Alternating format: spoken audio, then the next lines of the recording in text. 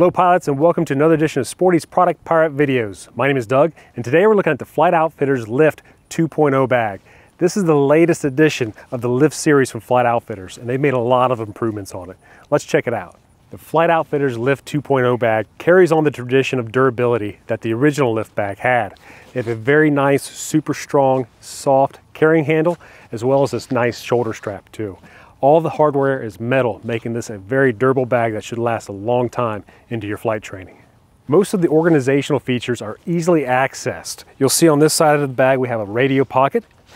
This mesh pocket could also double for a water bottle if you don't carry that backup radio. On the other side there's a flashlight fuel tester pocket, and I got a pen stuck in here too. This is the perfect spot for flight instructors who like to keep lots of pens on hand. Each side of the bag is very similar in design. So you'll find these external pockets where you could slide in charts or extra gear like your phone or wallet. The front of the bag is where you're going to find the iPad and all its accessories. I have a massive 11-inch iPad Pro, and it still fits in here just fine, even with a small case on it. I have a backup battery brick, which is perfect because now I can charge my iPad from the battery brick inside of this pocket.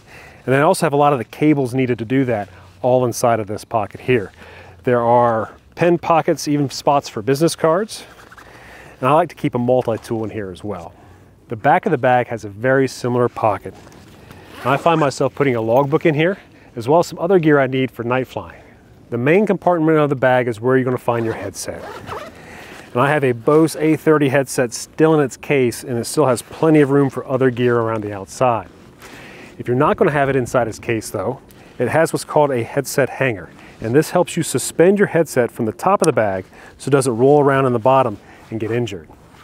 There's a couple mesh pockets up here at the top for your headset accessories. That could be some extra batteries or even some extra cables for charging other accessories.